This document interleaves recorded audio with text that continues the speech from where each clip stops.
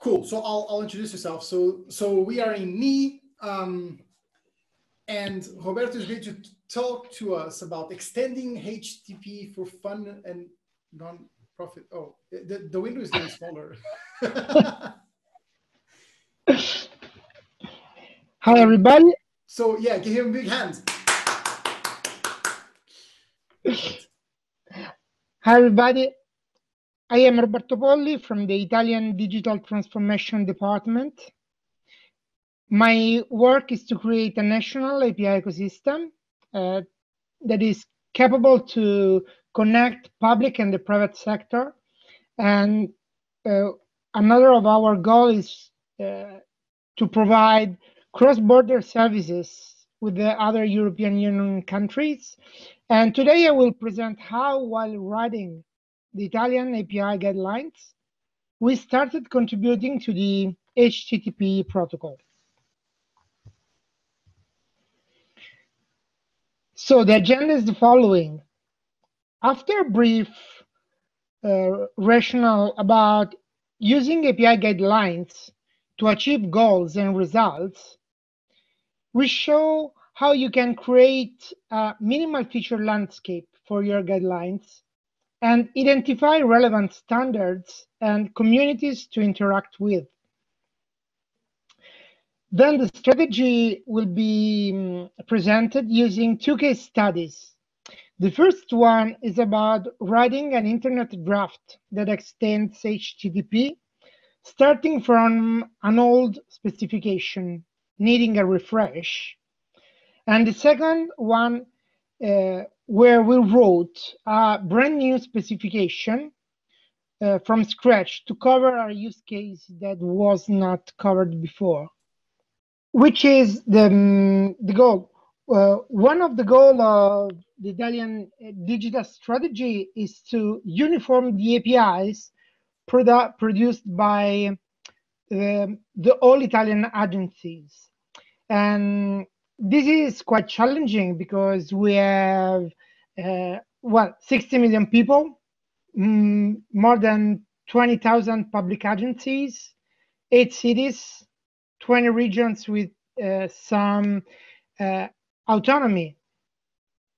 And to be able to create a uniform environment for software produced by all those slides was not easy. The solution we found is to provide guidelines so that every agency should produce APIs following those guidelines. Well, when you write guidelines for the public sector, you have some risks, because technical specification in government risk to mimic a bureaucratic environment. So you can have over-complexity because bureaucratic non-digital processes are just converted to convoluted APIs without a good redesign. You have time-constrained engineering because a small group of people should address complex use cases within a short deadlines. Many times you have a closed development environment because the IT community is rarely involved, and sometimes you have even closed specification. And then redundancy, because you are building stuff with existing standards, but you are not keeping in touch with the original communities. So maybe you start to customize the behavior of some specification, you start customizing protocols without asking for feedback from the original communities. And this is quite risky. So when you write guidelines and you have to write something that should be followed by thousands of implementers and suppliers, you have to prioritize your goal and features. when you prioritize your goal and features, it's easy to identify the stakeholder and the feature landscaping. You know easily which are the people you have to talk, and who you ask, who you need to ask for, and who you need to keep in touch. So about the goals, we found essentially 4 goals. The first one was a consistent design. We wanted that all the APIs produced by the agencies had a consistent design and were based on a consistent rule set. And another one, very important, is schema standardization. Because when you have to create an ecosystem, you should rely on standard schemas, and the meaning and the semantic of every field and of the objects you use should be confrontable. For example, if you use a person schema, you should name the fields in a consistent way. You shouldn't use different fields for the same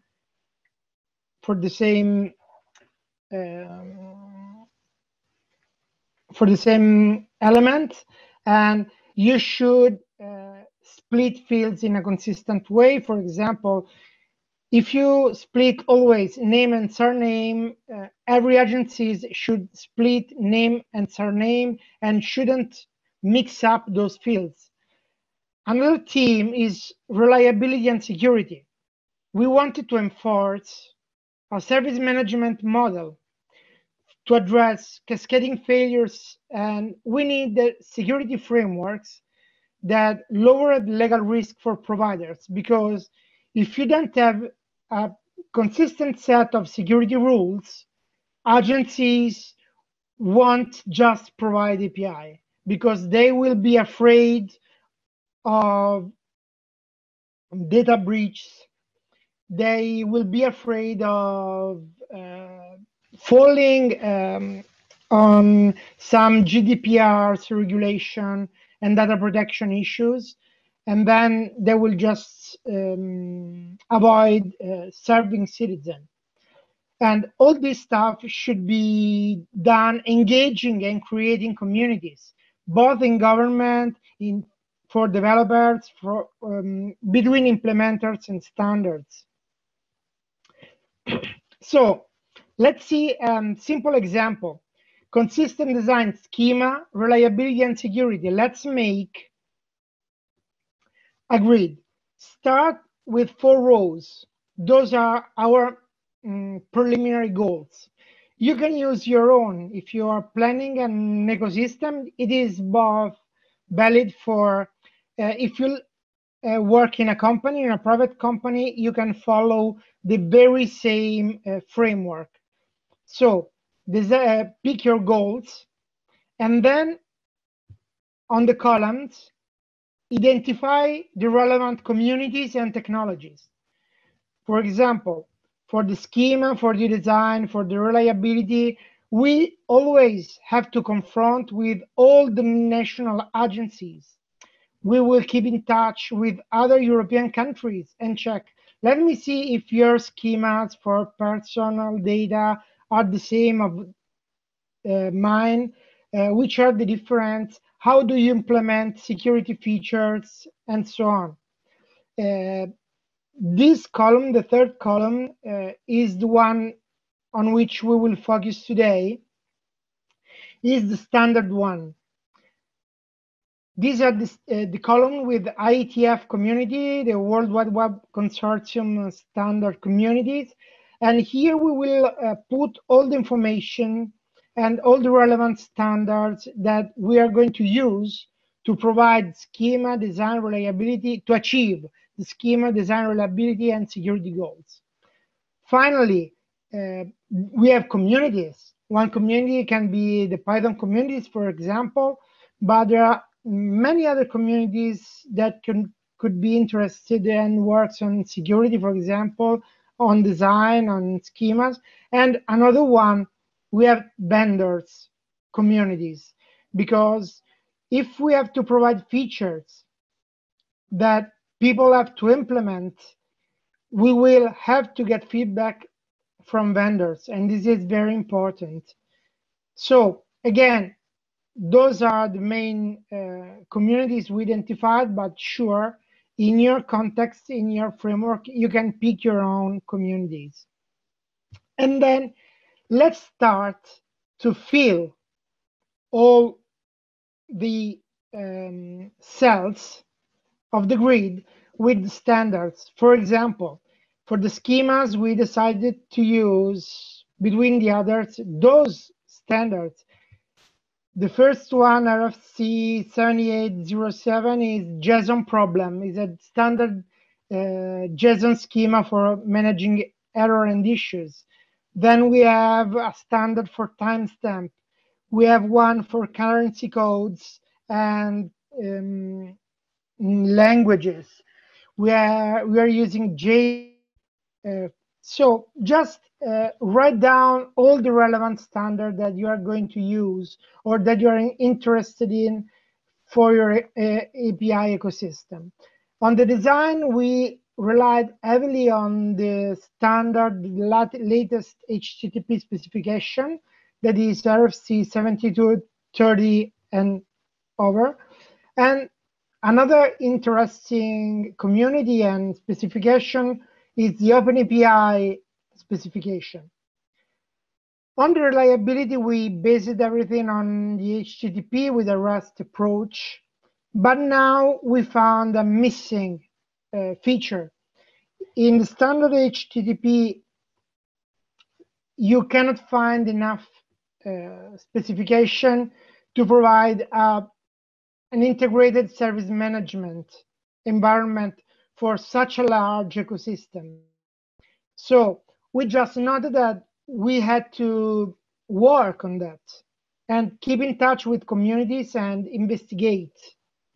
Again, on security, we had similar issues because there are many specifications. There is the digest header, there is JSON Web Token, JOT, and so on. But there are even draft standards that are not consolidated.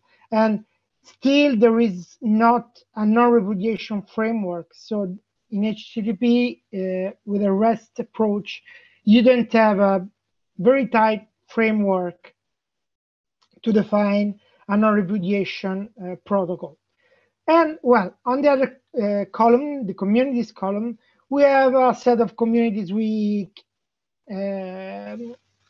engaged with during this work.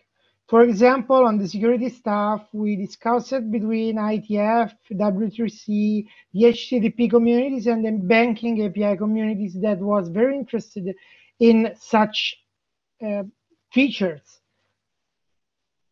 So we now have agreed on the strategy to gather and get all the interesting technologies, relevant technologies, where we can find the missing blocks. So let's start for the first use case. We started the first use case and we started proposing solution.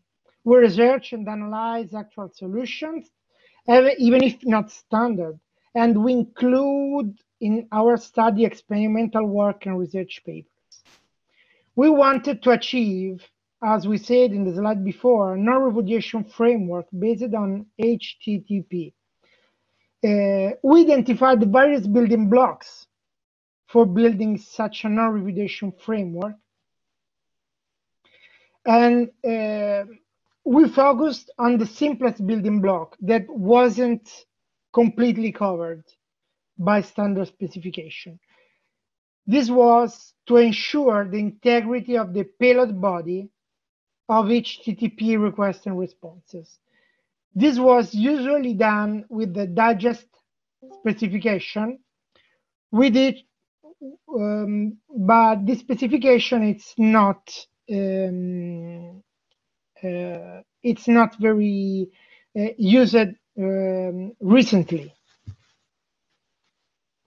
So what did we do?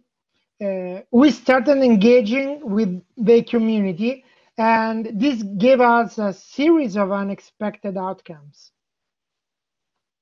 We found that many implementors didn't use the digest header in a proper way, and this was because this specification was quite old. And we then started to keep in touch with implementors and other HTTP experts, and everybody said, okay, the digest could be a suitable solution, but it's quite old and somebody should just rewrite it. But nobody has the time to do it.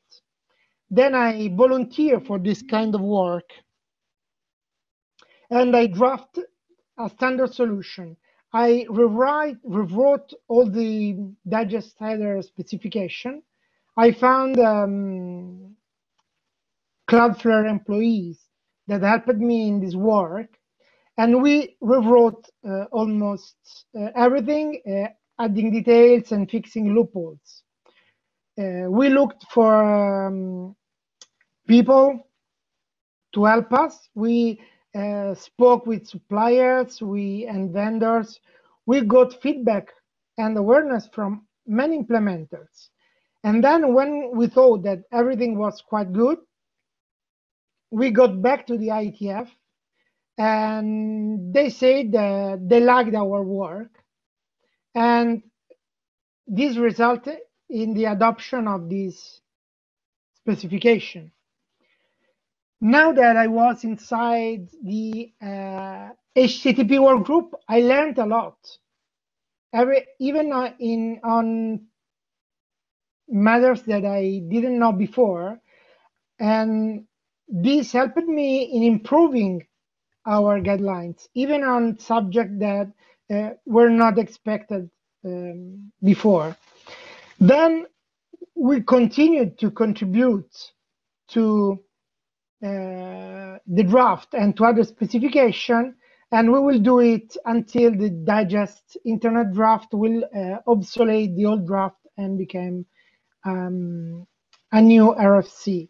So the trick here was to join the community, not as somebody which wanted to get something from the community, but as a volunteer for an housekeeping work, for something that everybody wanted to be done, but nobody had the time to do.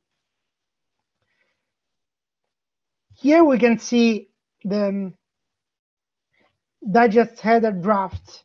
This draft provides a content integrity for various API, included banking ones. Now it is widely used in conjunction with signatures, and has now been adapted to the latest HTTP specification. It has better security consideration, covering signature usage, and clarify a lot of ambiguities. In all these paths, we learned a lot. So it was not just something that we did to push our use cases inside HTTP, but it was even something that we got from the HTTP community that is very warm and that is full of very, very knowledgeable people. Okay. Working with the first draft, we made friendship with the HTTP community. We had the opportunity to learn a lot of interesting HTTP features. And in this way, we got social with other HTTP experts. We became knowledgeable of the IETF process. Now we know which are the steps that you have to do between the writing of a specification and the approval of the specification. We got involved in other HTTP specification that was very interesting and useful, because in this way we learned a lot about security issues we have removed and fixed in our guidelines. And even we discovered the existence of the HTTP tree and other interesting features that are now work in progress inside the HTTP workgroup. So with the strength of all these social relation of the knowledge we got in working on the first specification, we decided to work on another missing use case. While the digest header was a missing use case that was based on an existing specification, the second case was we worked in greenfield because there was no existing specification on that. And this is the rate limit header fields for HTTP. When you issue a lot of HTTP requests, a server may be overloaded, and if the server gives you just a limited amount of quota of requests, you may end out of requests, and your request will just receive an error. A nice way that the server can do for you is to warn you and tell you in the response how many requests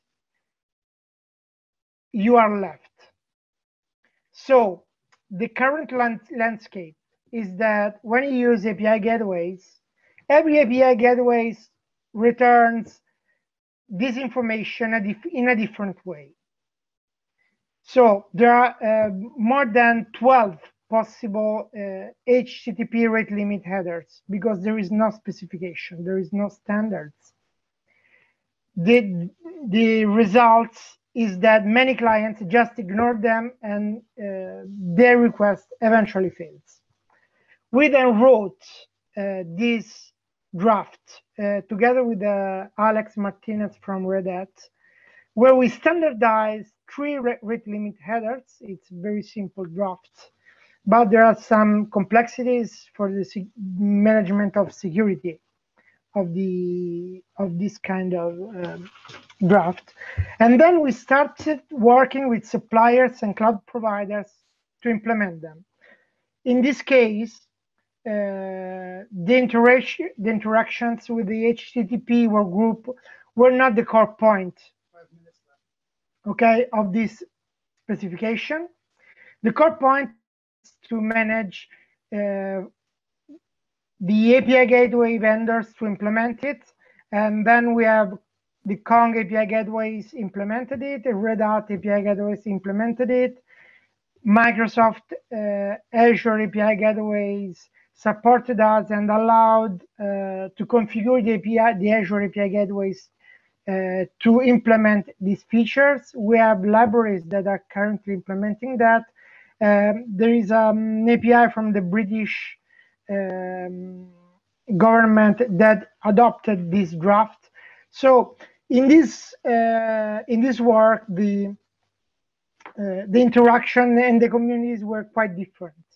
And then the last slide, there are some other communities and drafts and standards we are working on. Well, there is the digest headers and the rate limit headers I presented now. We worked and managed to be approved even a couple of features into OpenAPI, just like the mutual TLS and the summary metadata features. We are working inside the IETF to support an HTTP signatures protocol. We are adding metadata in OpenAPI and still continuing to work with suppliers and community to implement features that missing features that are needed for our guidelines. Well, I'm finished.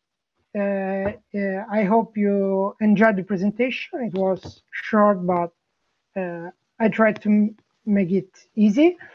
Those are my references, and well, feedback welcome and questions welcome. Thank you, Roberto. If you want to drop a question, just use the Zoom Q&A functionality, please. We don't have any questions yet, Roberto. Let's just wait for a little bit. Okay. In case we can even continue. Yeah, sure. On the slide, on the talk. On the talk channel. On Discord. On Discord. All right, I'll just wait a little bit more, and if not.